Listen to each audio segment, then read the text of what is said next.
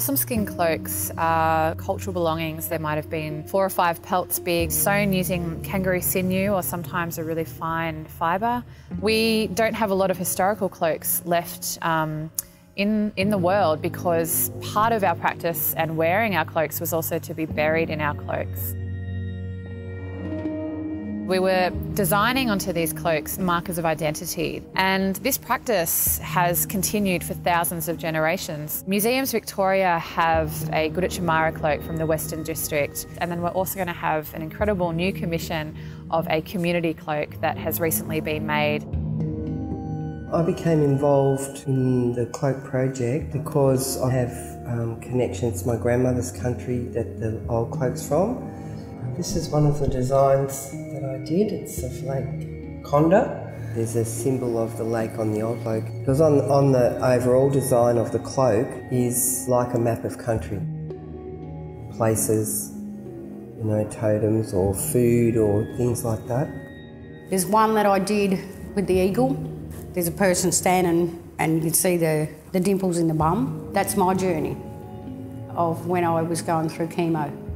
And because people today get affected or families get touched by cancer, so I thought I'd put that on the cloak. I came through it, I survived it. The eagle was when I went outside of my daughter's house and I spotted him. And I asked him to come back, and so he circled over the top of me. And I asked him to take what I had and give me the strength to be here today because my journey's not finished. The one that I did, an eel basket, it's a skill that we would have lost if it wasn't for one woman. Her mother refused to show her daughter how to make the eel baskets. She went out and followed the women, saw where they got the reeds from. She'd run around and sneak a stitch or two. That's how she learnt to make the baskets. And that lady is now passed on. We are now teaching other people to do it. It's something that's not going to disappear now. So those sort of feelings that I have are on this cloak. So it's talking about that continuation of culture, the continuum of practicing and connecting to the ancestors, but also our customary practices. It's strong, it holds everybody in. Your feelings, your emotions,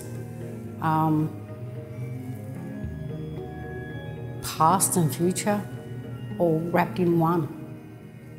That's the only way I can put it.